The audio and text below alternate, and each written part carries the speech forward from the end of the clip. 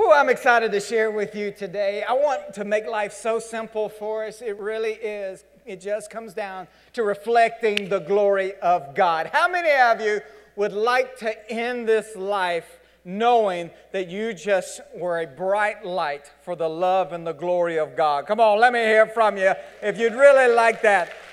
Oh, the question is, how do we do that? How do we do that? Well, if we try to do it, this isn't something we really just say, all right, I'm going to reflect the glory of God if it kills me. And yes, it will kill you if you approach it that way. It is something that Jesus called a light yoke. It is not this heavy burden that we place on ourselves. We simply live as mirrors, reflecting God in every situation, in every circumstance. And today, I want to share with you a message. Some of our youth leaders went to a conference and the pastor shared some of this message, and it's such a cool way to look at Scripture, and it so fits our series. I wanted to share some of that with you as well. But let me describe life to you this way. This is how I often will break life down. There is your being. Your being describes who you are, and then there is your doing. So this side of the room, just holler out being. 1, 2, 3. Being. Being. This side of the room, just holler out doing. 1, 2, 3. Doing. All right. There's your being. Being. Look around. All of you represent a characteristic of your being. Now, this includes your character, your integrity, your faith, your obedience, your personality, your giftedness. This is who you are. This is your what? Being pretty good. Now, your doing, this represents your actions, what you actually do in this world, what job you take on, who you marry, what kind of ministry you get involved in, how many times you go to church. These are your actions or your what? Doing. Now, which one matters more to God? Well, of course, they both matter, but I want to share with you and please urge with you to adopt this mindset that your being means so much more to God than your doing. But which one do we ourselves get wrapped up in? Doing. It's always, whenever I ask somebody, what are the questions that you're wrestling with in life? They are almost without fail doing questions. It's always, I just don't know, if I'm supposed to leave this job or get a next one. I just don't know who I'm supposed to be with. I just don't know where I'm supposed to live. What am I supposed to major in? What am I supposed to do? What am I supposed to do? What am I supposed to do? Those are always our questions. And God's saying, I'm not even over here. That's not what I'm focused on. I am here. I am looking at your being. Because listen, Scripture describes God as a potter, and we are simply the clay in His hands. And so the process of life, let me go ahead and share with you a verse that I shared last week out of 2 Corinthians. I think it's 2 Corinthians 3. Can we put that on the screen for everybody? Yeah, it says, all of us reflect the glory of the Lord with unveiled faces. And notice, this is our purpose, to reflect as a mirror the glory of the Lord, no more hiding it as Moses had to do at times, totally unveiled, totally uncensored. We just reflect the glory of God. We are becoming more like Him with ever increasing glory. Say that with me. Ever increasing glory by the Lord's Spirit, which means He's not done with you yet. Thank God He's not done. How many of you are glad He's not done with you yet? Hey, if I were to tell you your best years are still to come, how many of you would like to receive that word this morning? My best is still ahead. Well, that is the promise I give to you from God's word, because He doesn't say, all right, I'm going to give you the best and then see what you do with it. Try not to break it, all right? I'm going to give you my glory. Try not to screw it up the rest of your life. No, as Jesus did in His first miracle, turning water into wine, He waited till the very end to bring out the best wine, all right? So for us in our lives, He's going to wait till the very end to really reveal His most glory in us. And the way that process works is most of our life is about forming and shaping our heart, our character, our integrity, our obedience, our personality, how we respond to situations. Most of our life, listen, doing people, most of our life is about our being. It's who we are becoming. Then, as Scripture says, once we are mature and complete, lacking in nothing in the book of James, then the pattern is that God tends to shift us into a place to do powerful things. To use the soldier analogy, you can carry around a sword and a pistol and do a whole lot of push-ups. That does not make you a soldier. You can do all the things a Christian does. You can go to church, you can read your Bible, you can get on Team Life, you can join a small group, you can memorize Scripture. Does not say a word about your heart, about your being. Those are all external realities, external habits. Those are your doing. And we get in a whole lot of trouble and we head down a really frustrating path when we start with the doing to get to the being. Does that make sense? Just holler at me if it makes sense. Feedback helps me. All right. If you start with the doing and say, all right, I want to be a great Christian. I want to please God and reflect His glory. You don't start with the doing. And that's the mistake where you don't, all right, I got to read my Bible. I got to pray 500 times a day. Now, no, you start with, God, here's my life and my heart. Be the potter. I'm just going to be clay.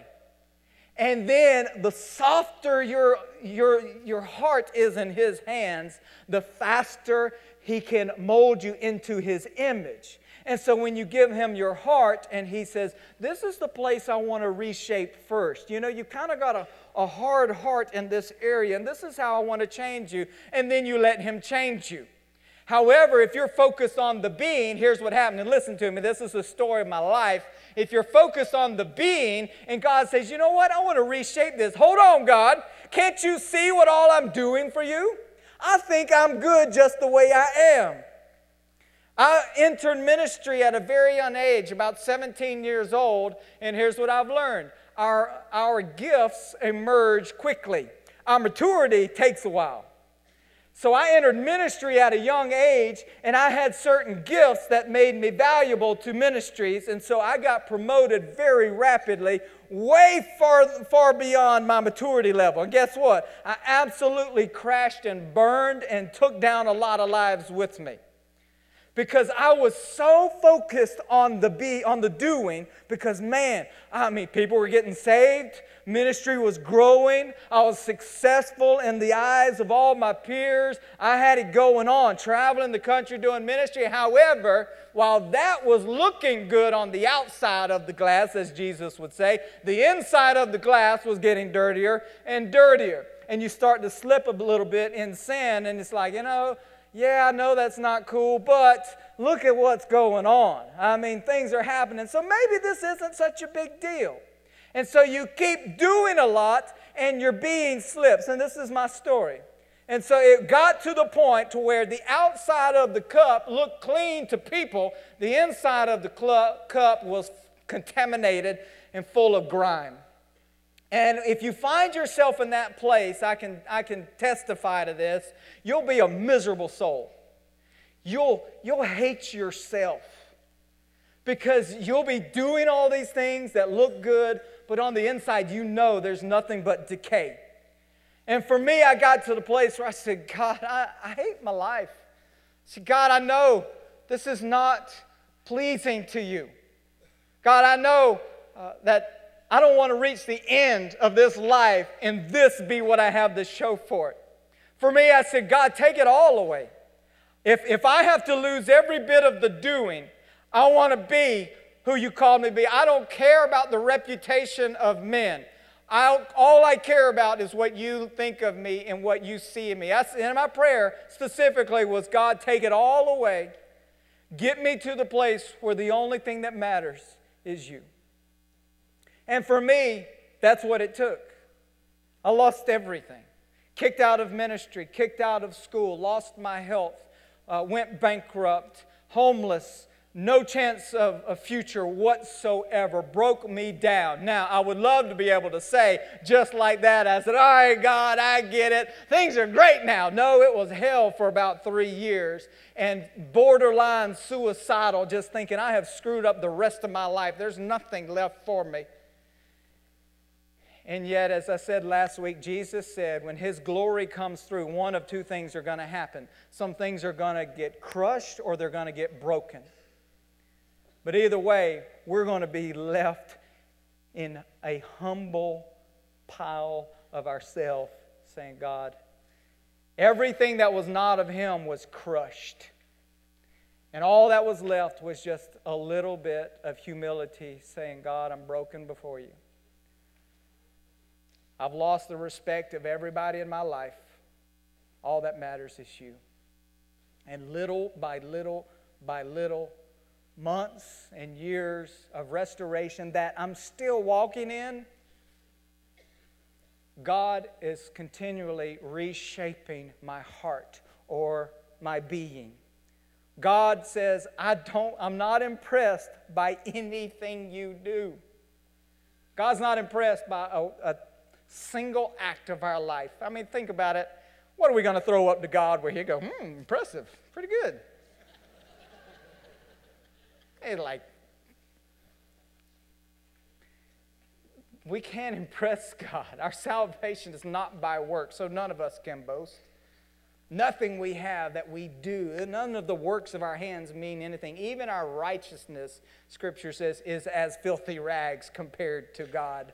Nothing we do amounts to anything. God is right here. For most of our life, God is right here saying, I'll worry about the doing later. I'm the author and finisher of your faith. I will position you to do what I want you to do. You don't worry about that. I want you to simply be clay in my hands. Allow me to reshape your heart, your mind, your integrity, all your faith. I want your being.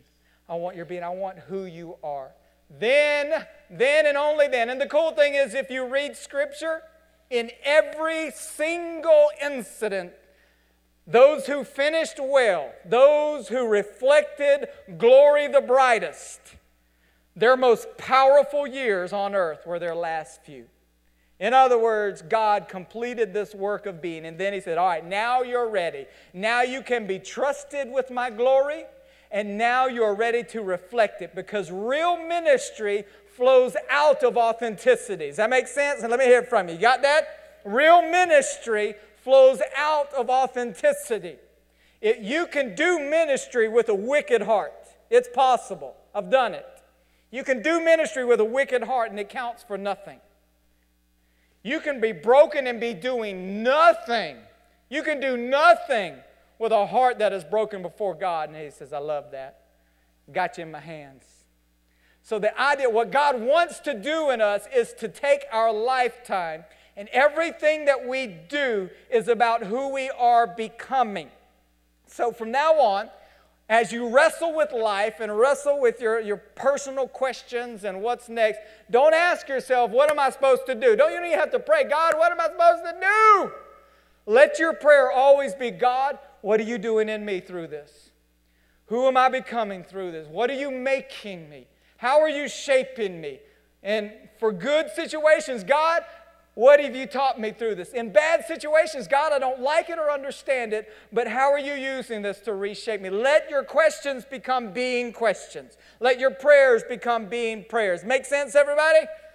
All right, now, when we reflect the glory of God, what does that look like? And I just want to throw out something really cool at you today, because I want to give you some real practical examples of what it looks like when we began to reflect God's glory.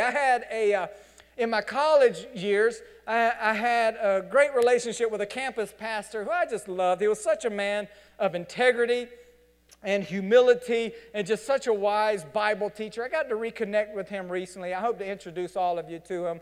But I just learned so much from him, and he began to point out things in Scripture to me which I thought were just the coolest beyond cool. And it was things that just made my hunger for the Word of God come alive. Let me just give you an example. I don't know if this will speak to you. It's just a cool thing to know about Scripture. Did you know that the 4 Gospels actually utilize a literary technique called inclusio? Which basically means the beginning and the end of each gospel is the same, and it summarizes the theme of that gospel. What Matthew is about is God coming to earth in the form of Jesus and promising that He will never leave us or forsake us. The next gospel, Mark, look how it does it. It begins with verse 1, the beginning of the gospel about Jesus Christ, the Son of God. And it ends with the centurion watching Jesus on the cross saying, surely this was the Son of God. And Mark is all about the identity of Christ as God's Son and who He is in our lives. That's just a cool thing to me. Let me share with you the other two. In Luke, the theme of Luke is that Jesus is fulfilling all that was said about Him. And so the very first verse says, this is an account of the things that have been fulfilled among us. His life, death, and resurrection was all prophesied centuries in advance. And it ends with Jesus saying to him, this is what I told you while I was still with you. Everything will be fulfilled that is written about me. I was like, wow, this is cooler than cool. It's just coming alive. And then finally, in John, this is about all who believe in the Son of God will be saved. It starts out with those who believe in His name. He gave the right to become children of God. And at the very end, these things are written that you may believe that Jesus is the Christ, the Son of God, and by believing in Him, you may have life in His name. It says, hey, all the works and miracles that Jesus did was for one purpose, so that you might believe and trust in Him and belong to the family of God. That's just cool. It just makes me want to dig into those Gospels. Well, I want to share with you another way to look at the Gospels that I think are just equally as cool. Let me take you to a couple of passages. Unless you grew up in church, these may not be familiar to you. It's a couple of prophetic verses, one in the book of Revelation and one in the book of Ezekiel, and they're very similar. In Revelation chapter 4, now this was written by one of Jesus' disciples, John. He was on an island called Patmos, and God gave him a vision, a revelation of His glory, what it looks like. And he just saw the glory of God. And it says, in the center around the throne were 4 living creatures. Now, actually, this is one creature with 4 identities. And they were covered with eyes in front and back. The first was like a lion, the second like an ox, the third like a man, and the fourth like a flying eagle. Pretty cool, huh? Doesn't really speak to me, doesn't make a whole lot of sense, but it's pretty cool. It says that he saw the glory of God, and it looked like those 4 creatures. But if you look back in Ezekiel, the first chapter of Ezekiel, he also received a vision of God. And look what he says. As for the likeness of their faces, they 4 had the face of a man, a lion on the right side, and the 4 had the face of an ox and an eagle. This was the appearance of the likeness of the glory of the Lord. Pretty cool. So here we have in Revelation an image of the glory of God. It's an ox, an eagle, a man, and a lion. And then previously in Ezekiel, you have the same picture. The likeness of the glory of God looks like these 4 things. Well, scholars and theologians have connected these 4 creatures again to the 4 Gospels, and they also show Jesus in this light. And so for us, here's how it applies to us. When we want to reflect the glory of God, we're going to look like either the ox, the man, the eagle, or the lion. You may not have prayed this way before, but I hope from now on, as you pray, every day you'll say, God, make me like an ox. And this pastor said, it's all right, ladies, you can pray for a skinny ox. It's cool. Make me like an ox. Make me like a man. Make me like an eagle. Make me like a lion. What does that mean? Look in the book of Mark is tended to give credit by showing Jesus as the ox or the face of the servant. The ox was the beast of burden used to plow the land. And Jesus is seen as the one. Jesus said, you want to be great? You serve the least. Jesus said, I didn't come to be served, but to serve. And this is the question to ask yourself. How much of your life is spent for your glory, for making a name for yourself and being served? And how much of your life is truly rolling up your sleeves and serving others In Luke, you see Jesus time and time again going to the people who were sick and diseased and smelly and disgusting and rolling his sleeves up or wrapping his arms around them. It says he just looked over the crowd and just had compassion. Just had compassion over them. And he got his hands dirty. He served those who were lowly. Now here is the Son of God who came to earth, and if anyone had the right to live for his own glory, it was Jesus. He says, I didn't come to be served. I came to serve. Now let's ask ourselves this. Do we live as the ox? Do we reflect the glory of God living as the ox, serving those around us? Or is it about others pleasing us? Let's stop and pray right now. Father God, make us like the ox. Father, I just want to see a church full of people who just stumble over themselves trying to be the first to serve. Father, give us humility. Give us humble hearts. Let us look around and see others above ourselves. Give us the heart of Jesus, the heart of a servant to take care of each other, even if it costs us our own pleasure and comfort. Amen. Next up, we have the face of the man, and many people give credit to Luke for showing Jesus as the man. This is the face of relationships, and all throughout the book of Luke you see Jesus telling stories about what it means to relate to him, stories about the kingdom of God, being very personable. And Jesus was asked, what's the greatest commandment? He says, first we give glory to God, first we love God, and then we love each other. We love our neighbors as ourselves. We love our enemies. We love and take it. The face of the man is the face of compassion. It's the face of relationships where we truly have a heart that's bent toward each other. It's kind of cool. In the four Gospels, you track Jesus' genealogy in different ways. In, for instance, the book of Matthew, it's traced all the way back to Abraham. In the book of, Luke, is that the one we're in now? I'm getting all the animals and names and illustrate. Yeah, Luke, the man is traced back to Adam. In other words, what the writer was doing was saying, look, not only is Jesus the Son of God, he's also one of us. He is born of Adam. Another interesting thing in Mark, in the ox chapter, that's the only gospel where there's no genealogy mentioned at all. And some people think, well, Jesus is shown as the servant, and no one cares about the pedigree of a servant.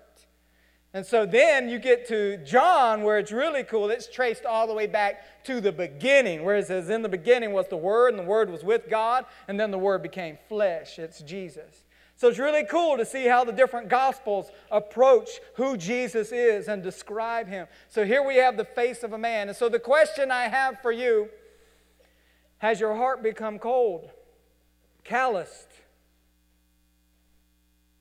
Are you a person of compassion? Do you live each day? Do you mourn with those who mourn? Are you burdened by each other's burdens? Scripture says to carry each other's burdens, to encourage one another, to lift each other up. And Jesus, he didn't have to, but thank God, he mourns with us when we mourn. He cares for our needs. He cries with us. He holds us. And he says to reflect the glory of God, you've got to be a people of compassion. You can't be hard and callous. And men, this is probably for us more. I talked to several men after the first service, like, all right, I got to work on being a real man, if that's what a man is. Because I'm hard and I'm tough. Well, Jesus, let me tell you, you know what Jesus' occupation was? Jesus was a carpenter. Now, this ain't no skill saw on some 2x4. Right? That's not a carpenter in Jesus' day. They didn't have electric tools, and they weren't working with wood. They were working with stone.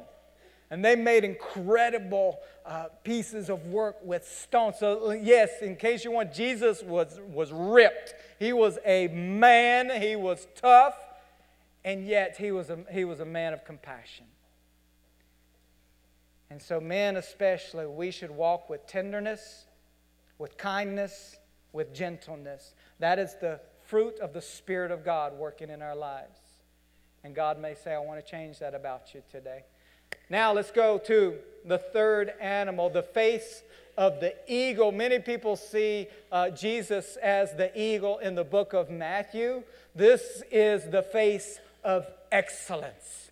This is beauty and majesty and just awe. Have any of you ever seen up close an eagle flying? I mean, just check this out. Have any of you ever seen really an American eagle in flight? It is just one of the coolest things. You can't help but to watch this and just be in awe of its beauty. Somebody told me, I mean, check this out. That is bad to the bone. Fish ain't got a chance. Here it comes. Get ready for this. Boom.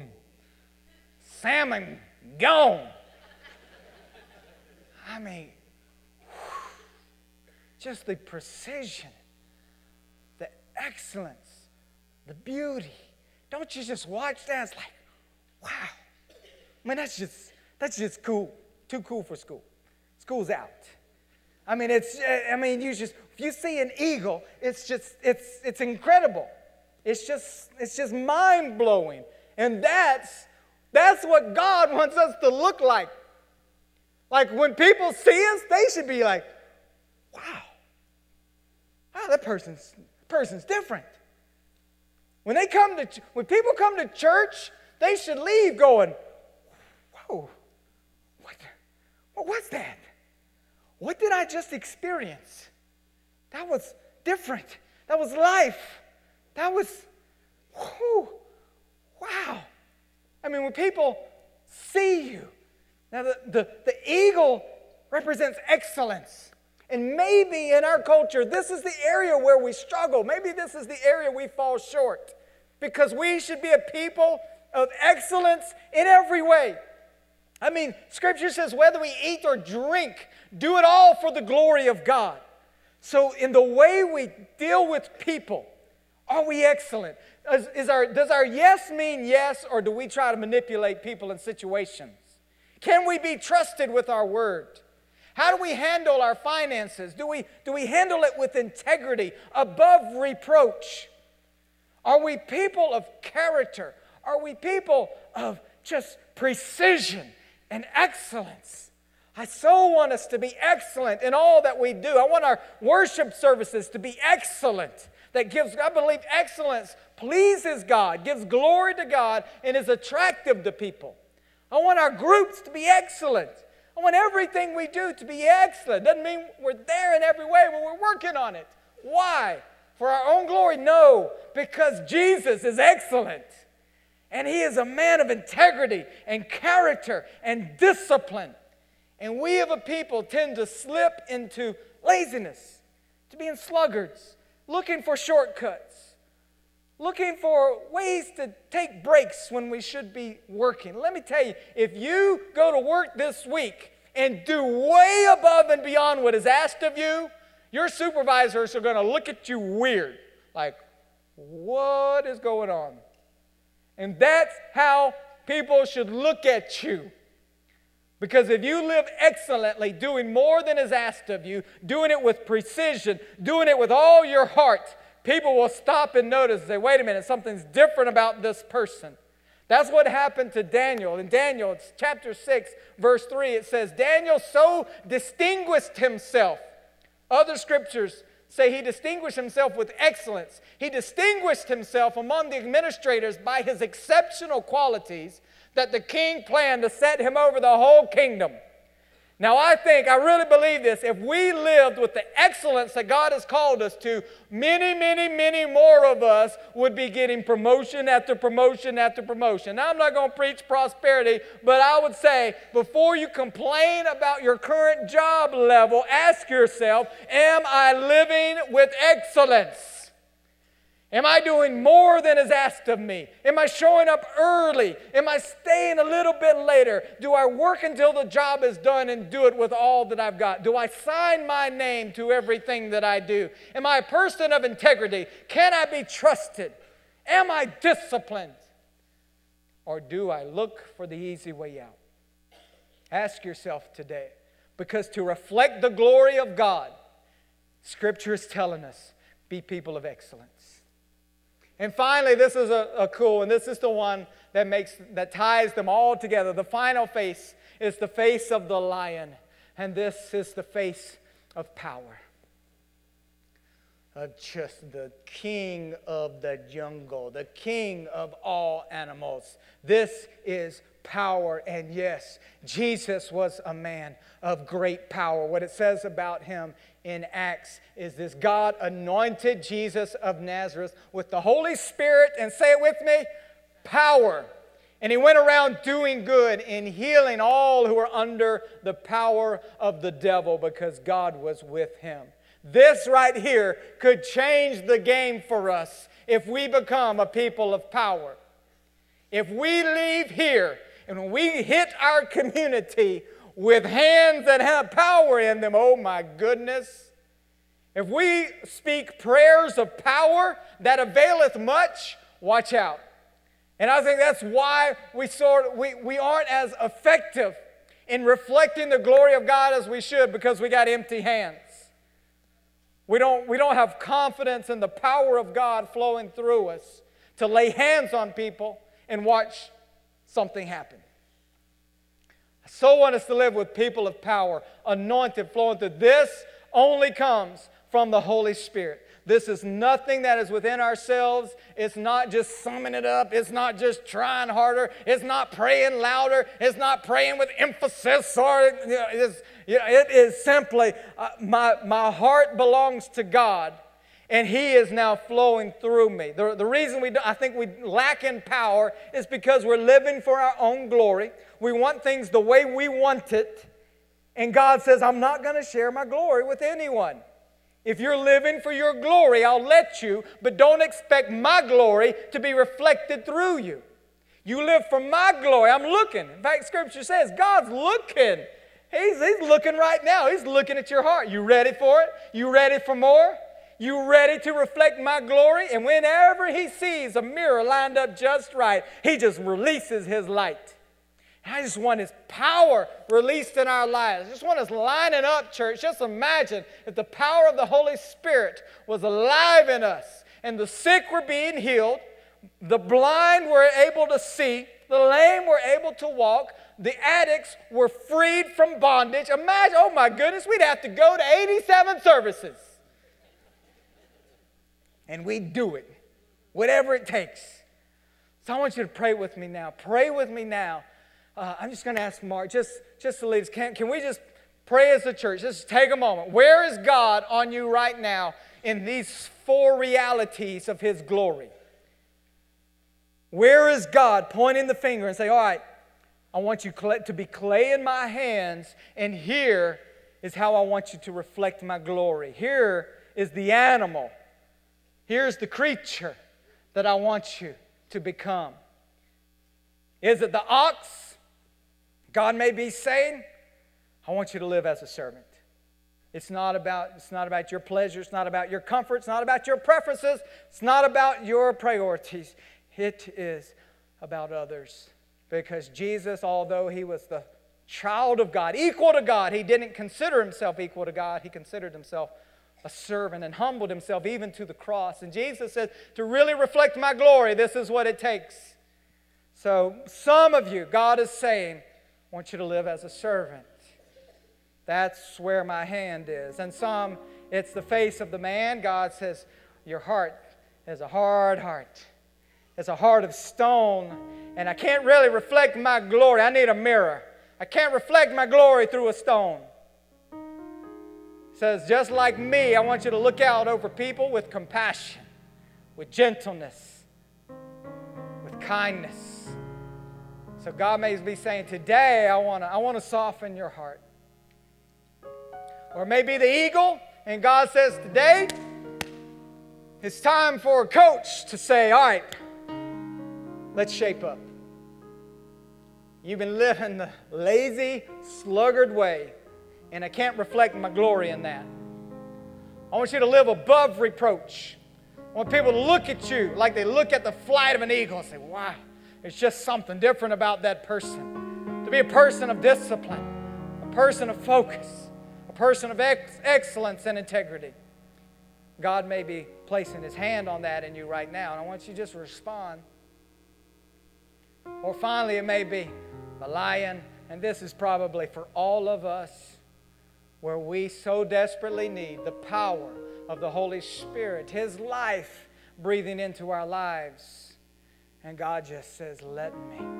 Ask me of this. This is one of those things that's so cool. We try to convince God to give us His Holy Spirit, and God says, it's just like a kid asking a good parent for food.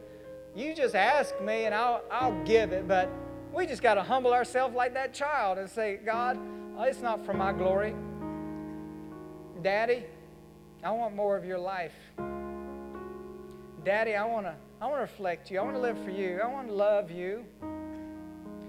Daddy, will you breathe your life into us? Papa God, Abba Father, Daddy, will you release your Holy Spirit to us today? Will you give us the power we need to live this life the way you want us to? We're kind of tired of doing it on our own. Kind of tired of trying to figure it out ourselves and do it by our own strength. And your word says it's not by might, it's by your Spirit. So, Father God, I ask you for your Spirit today. I trust your word that says when we ask, you'll freely give. So, Daddy, we need your Holy Spirit. Will you fill us with power this morning? Forgive us for trying to do it ourselves, for focusing on our doing. God, today we change our mind, we change our direction. We say, God, have our heart, have our being, and fill us with your Holy Spirit and your power. Can we just spend a moment worshiping Him? Offer up your prayers to God now. Either quietly to yourself, you can whisper now, whatever you like. Let's just, wherever God's hand is on your heart now, would you just lift it to God? Let's worship. Pray to Him. Seek His face for a moment.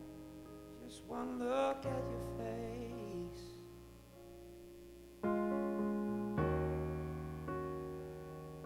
Just one glance into your eyes. Yes.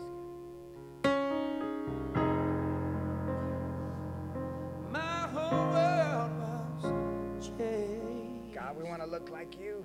We want to reflect your glory. My whole world was changed.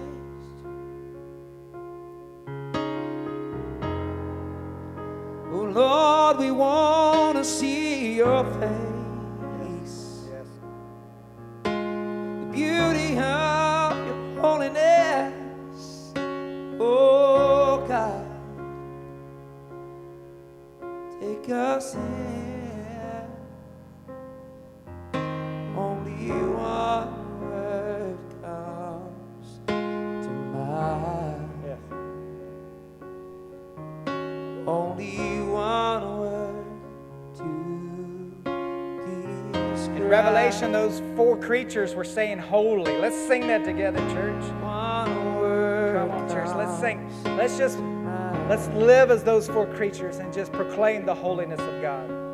One word to describe. Sing it with me, okay? Holy. Yes. Come on. We're your people. Holy. Yes. We reflect your glory. Are you Lord God Almighty? Singing holy. Holy. Holy.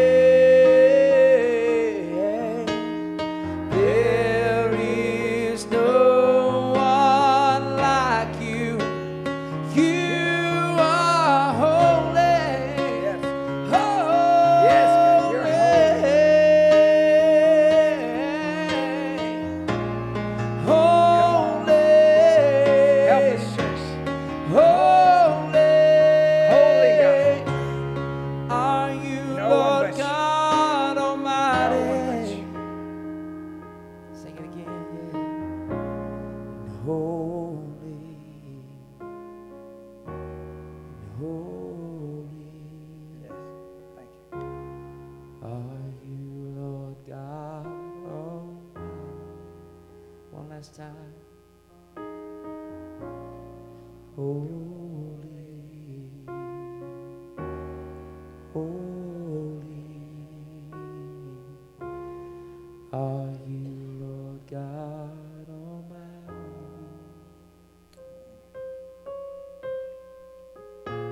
Amen. Every day when you start your day, you just pray, God, make me like the ox today. Let me serve. Make me like the man today. Give me a heart of compassion. Make me like the eagle today. I want to be excellent. I want to serve you with excellence and treat others with excellence. And make me like the lion today. Fill me with your power. If we will seek these things to reflect the glory of God in this way, I believe, oh my goodness, it would change our world. Before I end, I've told you every week, if you'll do what I can't do, I'll do what you may not be comfortable doing. I can't know all the people you know, so if you will invite your friends every week, I'll be faithful to give them an opportunity to respond to Jesus. Some of you are awesome with this. Some of you are like the friends in the Bible when Jesus was at a house. They were desperate to get their friend into his presence, so they broke the joker's roof, tore a hole in his roof, and lowered him down to be at Jesus. Please don't do that. We've got doors, as you see. You don't have to do that. But I just want you to live with that compassion and heart for whatever it takes to get the people in your life in God's presence. And if you do that every week, I'm going to be faithful to give an invitation to ask people to respond. So if you're here today, if you're a guest, or maybe you've been with us for a while and just today it's like looking at an eagle, just, whoa, I'm seeing something that I need and I want. And you want to live for God's glory, I invite you now to respond to Jesus. Just say yes to Jesus. There's all these things, all the things we've been talking about. This is the process of going from glory to glory. This isn't about salvation. Salvation is all on Jesus. We don't work it. We don't earn it. We don't strive for it. Salvation is simply receiving the gift that God is holding out to you right now and saying thank you. It is not by works, so none of us can boast. Jesus says, I offer this to you freely. It cost us everything, but it costs you nothing. I give it to you freely because you can't earn it yourself. And so the gift of eternal life can begin right now.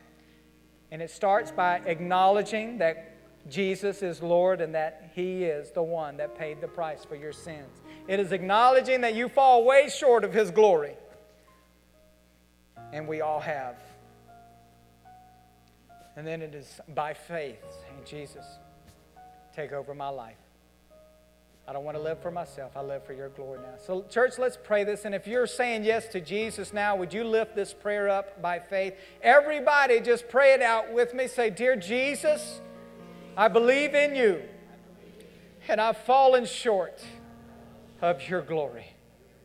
Thank you for dying for me, for paying the price of my sin. Forgive me, wash me clean, and take over my life. Teach me to reflect your glory from this day on. In Jesus' name, amen.